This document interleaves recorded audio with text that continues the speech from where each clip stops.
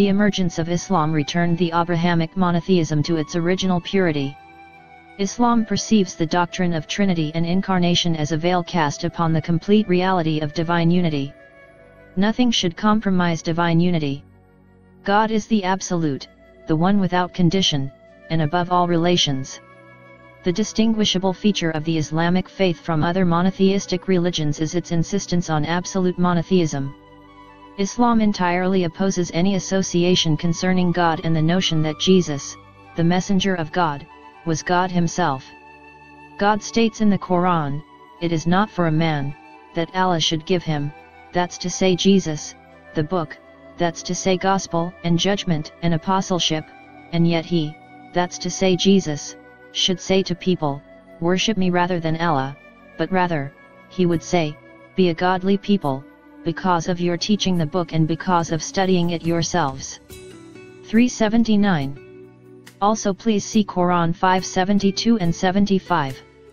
Muslims believe that Jesus was a human prophet who was divinely inspired by God, and they consider him to be a servant and conveyor of God's message, and neither the Old Testament nor the New Testament mentions that Jesus was the Son of God. Barbara Brown, a contemporary American scholar, supports this idea with the following statement. The doctrine of divinity states that Jesus is the Son of God, the Word of God made flesh. Even though Jesus himself never claimed to be divine, Paul gave him this attribute for one reason: to gain converts among the Gentiles. The Gentiles were pagans who were used to worshipping gods that had wonderful legends and myths behind them. Several of the pagan deities of the time, such as Mithras, Adonis, Attis, and Osiris, were the offspring of a supreme ruling idol, and each had died a violent death at a young age, coming back to life a short time later in order to save their people. Paul took this into account, giving the pagans something similar in Christianity.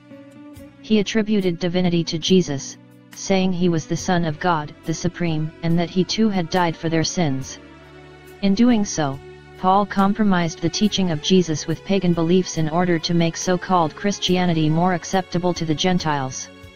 The term Son of God was not something new. However, it had been used in the Old Testament to refer to David, Psalm 2:7, and his son Solomon, 1 Chronicles 22:100, and to refer to Adam, Luke 3:38, in the New Testament. In his famous Sermon on the Mount, detailed in Matthew 5, Jesus tells his listeners, "Blessed are the peacemakers, for they shall be called sons of God." In all cases, the term Son of God was not meant to be applied literally, but to signify love and affection from God to the righteous. Son of God means a special closeness to God, not to be of God. After all, people are sons, spiritual dependents of God, and God is the creator of all life. Please refer to Barbara Brown, A Closer Look at Nassaraa, or so-called Christianity.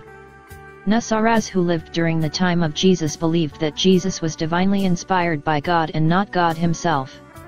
However, after the ascension of Jesus to heaven, St. Paul, who was deeply influenced by Roman paganism, wanted his preaching of Nassaraa, or so-called Christianity, to be more appealing to the Gentiles, and thus, he compromised the teachings of Jesus by adopting certain pagan ideas and interpolating them into so-called Christianity. Even though it was not part of the original teachings of Jesus, the idea of the Trinity has widely spread.